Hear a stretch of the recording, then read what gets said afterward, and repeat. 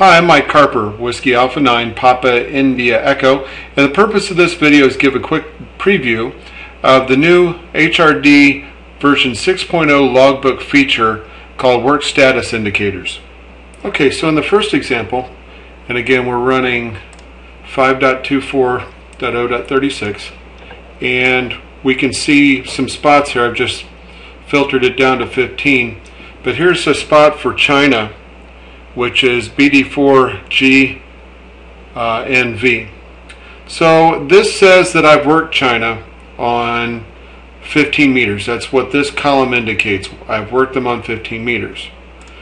Well, I might not know whether or not I've confirmed them on 15 meters, and if I'm an awards chaser and I have to submit confirmations, it would be important for me to know whether or not I've confirmed them. So I'm going to set up a filter here, and China is DXCC 318. I'm going to put in 318 just to help my search. You wouldn't have to do this, but I can see that I've worked them on 15 meters, but I haven't confirmed them with QSLs or Logbook of the World. I can see that I have confirmed them on EQSL, but let's say I'm chasing DXCC and they don't accept these, so I haven't worked China or confirmed China on 15 meters. So even though the spot says that I could ignore it, right, because it's got a check there, I really want to know that I should continue working China until I confirm one. Okay, now let's look at what we have with HRD version 6. And this is a pre-published beta version of version 6. And what we've added here are columns that we refer to as worked status indicators. Whereas the previous version of HRD only showed you the work status for a particular band, we've added choices for country, band, mode, leaderboard, and band mode combinations that I'll demonstrate later. But let's look at the one that we talked about a moment ago. Here's BD4GNV. Now I can see here that although I have confirmed China as a country, the yield sign indicates that I've worked but not confirmed that band. So let's look at where that comes from. If you go into options under appearance, you can see the new work status icons here. The first one with the check means you've confirmed this country. The second one means you've worked but not confirmed the country. The next one is like it used to be, that you haven't worked this country. And then we'll talk about these here in a moment. But here are some icons that are some choices that I want to use. Maybe I personally don't want to use EQSLs, let's say. So I'm good with paper confirmations and with Logbook of the World because I'm chasing DXCC. So that's how I'm going to set that up. So when I go back over here, what this tells me is that I've confirmed China as a country in my log, and I've worked them on this band. I've worked China on this mode, and even better, we've added something called Logbook of the World. I can see that this particular station is a Logbook of the World user. So I click that, and I can see, let's do the same search that I did before. I'm going to put in 318, and I can see the two that I've got here. I can see that I have worked China on 15 meters. I've not had any confirmation, so this accurately shows me that on this band and on this mode, being CW and 15 meters, that I should continue trying to work China because I want to get a confirmation. And even better, I can see that it's a Logbook of the World user, and if I work these guys right here, I have a pretty good chance of getting them confirmed without spending the money on postage. You'll also notice that the work status indicators are available in the Add Logbook Entry window. So if I select this spot here, come up here and open up the Add Logbook Entry, I can see the worked but not confirmed and confirmed statuses for that call, country, and so on. Okay, so let's review that a little bit. So we were just looking at the work status indicators, and you can see here on the right hand side it says you have confirmed QSOs with this country, but it doesn't say that you've confirmed them on a band or a mode. Okay, so the meaning of this is when you add these columns, and you add these columns to suit your particular interests, the work country column, if you have a green check there, that means you have worked and confirmed QSOs with this country. If you have a yellow yield sign, that means you have worked but not confirmed QSOs with this country. And if you have the red X's, this indicates that you've not worked this country. The next one is worked on bands. So this is similar to the band column from HRD 5.2x, but with the yellow yield sign to indicate that you've worked but not confirmed this particular country. Mode being the same thing. The green check mark means you've confirmed QSOs with this country on that mode. Yield means you've unconfirmed or worked QSOs with this country on this mode. And lastly, the X meaning you have not worked this country on this mode. Okay, so it's very important to get the distinction there. There's a couple other choices here. One that says worked all, and this refers to those who want to work a particular country in every mode and band combination there is. So that means that, let's say you want to work every country on 15 meter CW, 15 meter voice. So it's band and mode along with the country.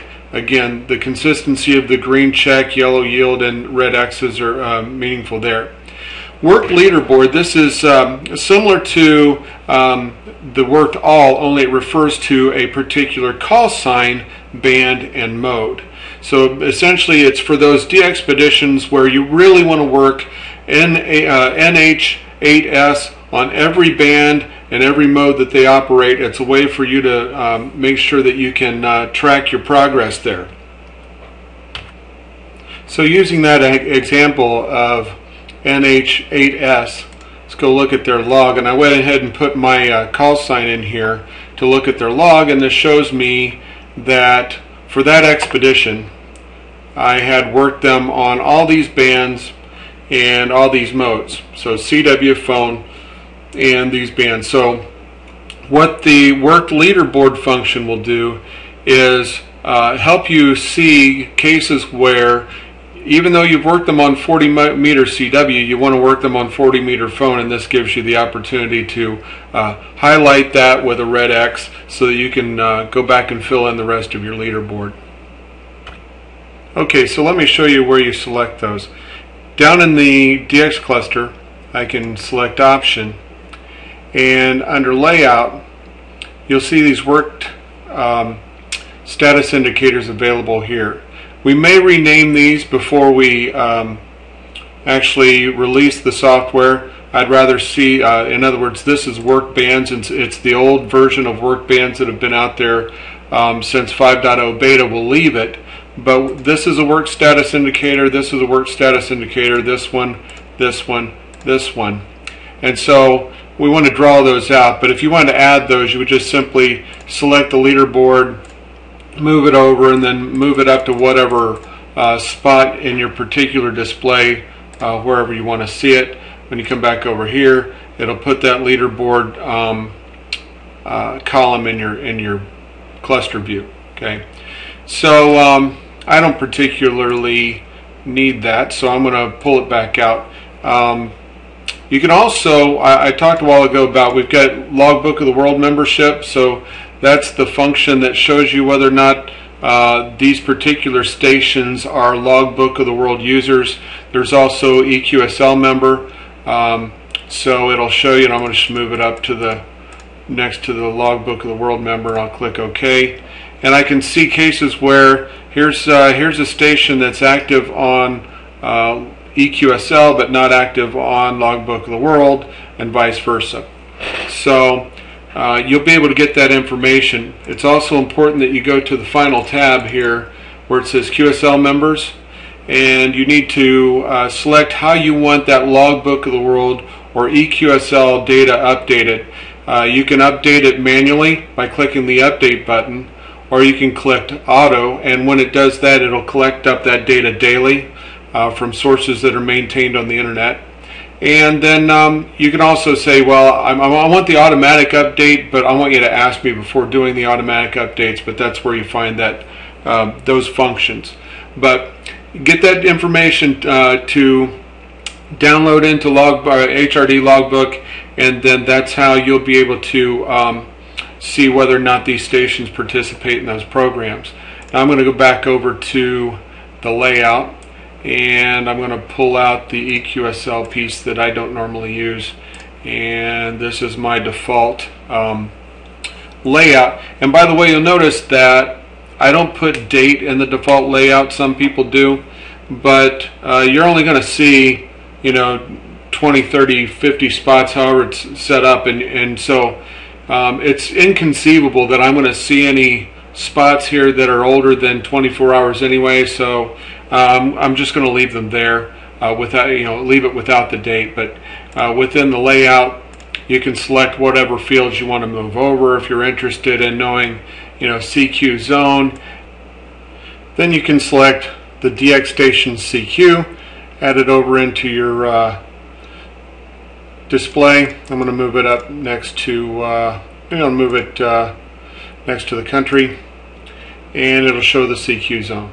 Okay, so I don't normally look for that again, so I'm going to remove it, which is easy. Just come back over here, grab that, push it back off the grid, and there we are back where we started.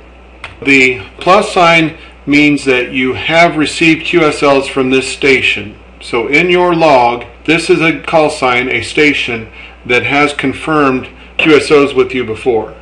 If it's a minus, it means that you have QSOs in your log with this call sign or this station, but they're unconfirmed, and then the blanks would indicate that you've never worked this station.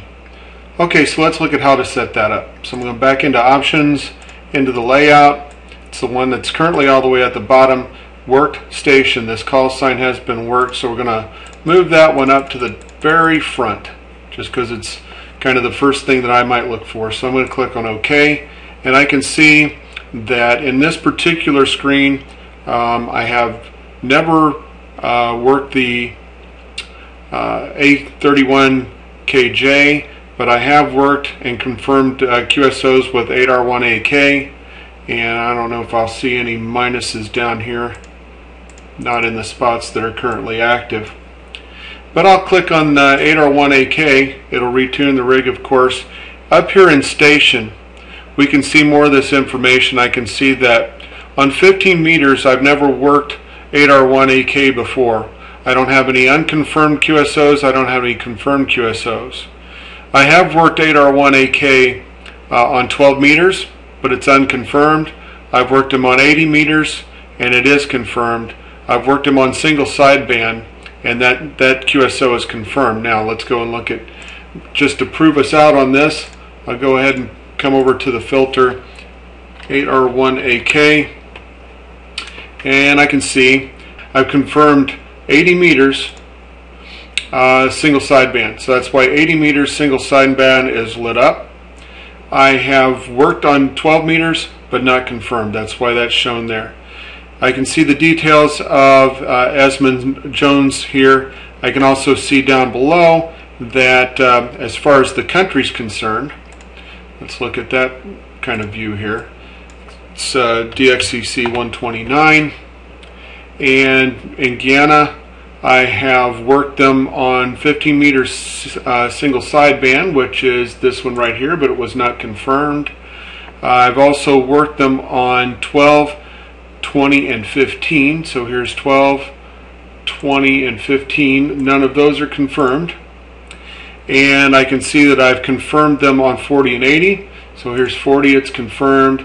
80 is confirmed. And I can see that I've confirmed them on CW and on single sideband. The bracketed ones here, by the way, indicate the current mode and band of the current spot. So this particular spot right now is 20 meters single sideband. So single sideband is shown in brackets just to show you that you do have a confirmation on single sideband, so working this particular one won't get you there, but you can see that it's good to work them on 15 meters because you haven't confirmed one yet on 15 meters. So thank you, and I appreciate it. If you need any additional information, you can find it on our support forum at forums.hrdsoftwarellc.com. Thanks, 73s.